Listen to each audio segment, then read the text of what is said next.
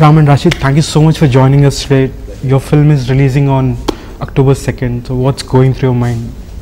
Like Promotions? are you tired? Like, is it very tiresome right now? Not really. Not really, yeah. No. We're excited about the film, so keeps the energy pumping. For you, Ram, especially, I understand it's a very important film for you in your career. Was there a phase which you were going through where you were not sure what is working for you as an actor? I think every film was a very important film for me in my career. And I don't know, I never sat down and analyzed or whatever, but I just went ahead with whatever excited me. That's it, just went with the flow. That's how I got my hits, that's how I got my flops. Irrespective of my success and failure, just go with whatever I believe in.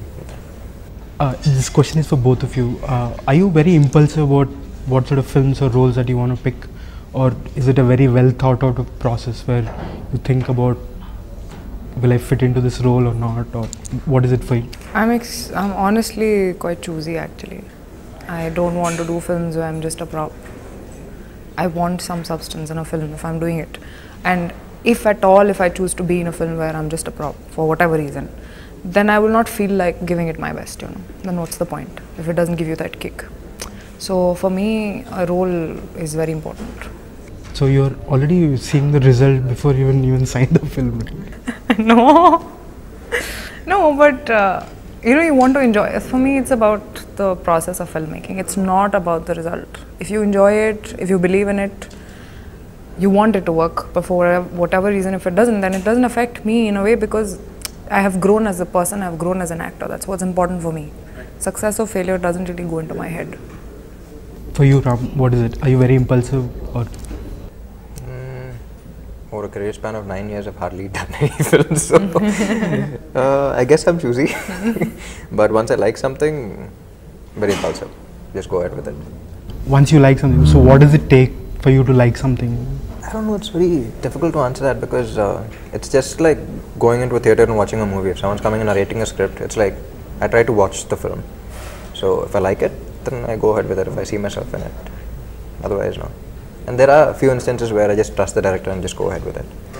You know, that's honestly speaking, I've done a lot. Chala mandi naku anni telusu ani cheppi mistakes ekku chestaru. Naku 99% sarle naku teliyademo le ani ekku mistakes cheyadam jarigindi. So ala kuda konni jarigindi. Right.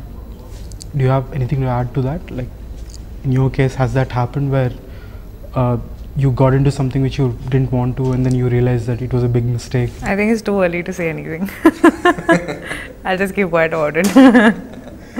Right. A lot of people have been talking about your on-screen chemistry in the film, like at least from the teasers or the posters. You make a great couple on screen, right? And I'm sure that energy got you going even on the set. So what did you do learn about each other while working? Honestly, nothing. As people, no. I barely knew him. He looks very surprised for some reason. Are you? I think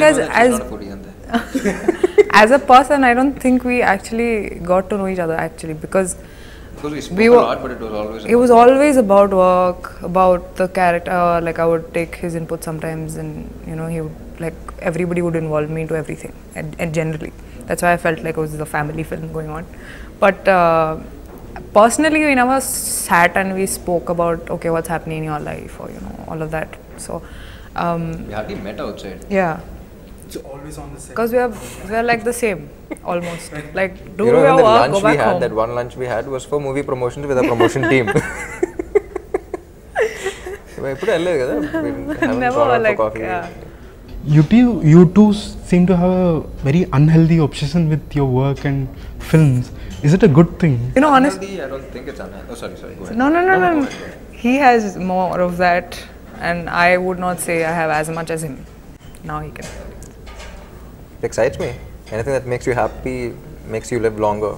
I think it's healthy. Yeah. Live longer? I think I'll give you my... Okay, so films are not my life. They are a part of my life. I keep saying that. I think films are his life. Yeah, I heard him say that you spend about 90% of your time just on work. The rest is travel and friends. Is that so? Yeah, 90% it's always work for me. I don't see work as work. It's exciting, you know. What excites you the most in life? You know, for example, cricket చూడటం చాలా మందికి ఇష్టం, you know. మొత్తం ఆపేసి రోజంతా cricket చూస్తే ఎంత బాగుంటుంది. రోజంతా సినిమాలో యాక్ట్ చేస్తే ఎంత బాగుంటుందని అనిపించింది. రోజంతా అదే చేస్తాను. I'm really happy. This is my work, this is my relaxation, this is my excitement, this is my everything. So But trust me, I've never seen anybody who's as passionate as he is. I also love my work. I would not say that, you know, I'm very laid back when it comes to my characters, or I won't. But looking at him, it's just, I don't know, I don't know where he gets it from. He's always into it 110%. You know, he makes you feel like you're not doing enough yourself. So I think that's a great thing actually.